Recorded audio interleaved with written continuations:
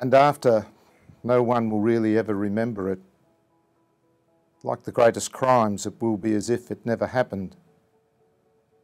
The suffering, the deaths, the sorrow, the abject, pathetic pointlessness of such immense suffering by so many.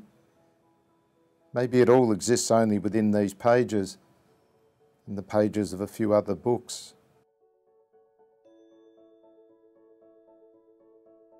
I chose the title The Narrow Road to the Deep North because it is possibly the most famous book in all Japanese literature, written by the greatest of all haiku poets, Basho, in the 17th century.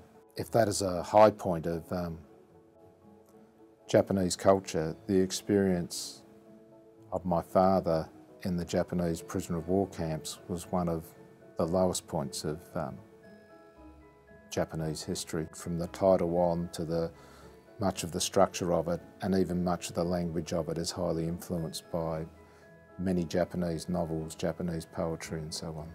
I think it is a story about the utter absurdity of war, because the railway was only a little used, and immediately at war's end was pulled up. And so somewhere between 100,000 and 200,000 people died. And to give you an idea of that, the more people died on that railway than there are words in this book.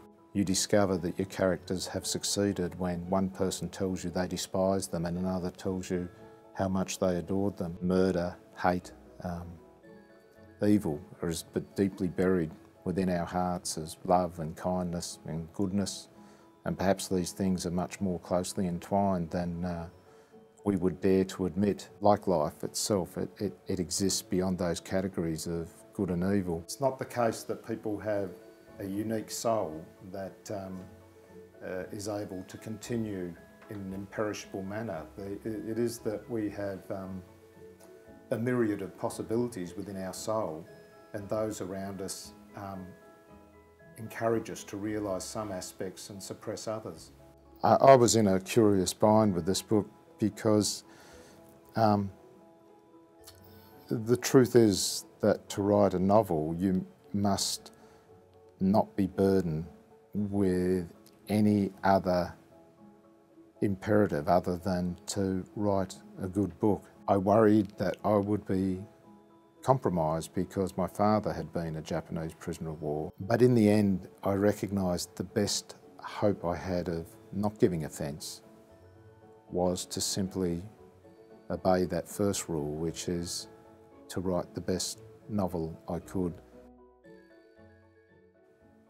Horror can be contained within a book, given form and meaning. But in life, horror has no more form than it does meaning. Horror just is. And while it reigns, it is as if there is nothing in the universe that is not